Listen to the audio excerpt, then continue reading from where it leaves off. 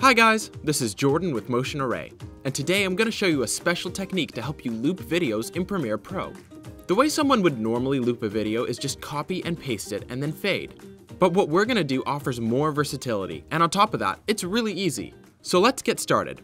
Once you've brought your clip into your timeline, the first step is to cut it in half. Now, take the back half and move it up one layer, and then bring it to the front. Then, move the first half back, overlapping it slightly. This might seem odd at first, but take a look at what happens if we go from the last frame to the first frame. It seamlessly transitions from the back to the front. A quick side note, the way to enable your playback to loop based on your in and out points is by going to the button editor, located here, finding the symbol with a triangle over a rectangle, and then dragging it down to your button bar. Now click to enable looping playback.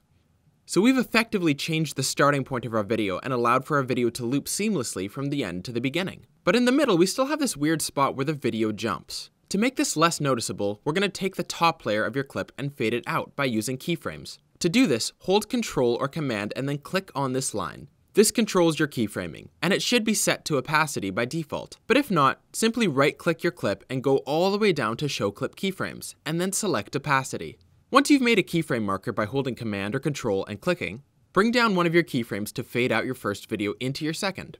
And there you go! You can adjust the length of this transition by moving your keyframes, and you can also adjust where this transition takes place by moving your video. Both of these can help make the transition more subtle. For our example, I'm just going to try to match it so that the waves are roughly in the same plane when the transition happens. There we go! Now here's the magic of this technique. We have two different options for looping. If we copy and paste this new video set, it'll automatically loop seamlessly without having to make any other adjustments. This can save you so much time. But on top of that, if we just export our original edit as it was, this video will loop seamlessly if you use it in a program with that purpose. You can view this video seamlessly looping at QuickTime, for example, but the possibilities of where you could use a video file like this are endless. I hope you found this video helpful. Thank you so much for watching, and I hope to see you next time.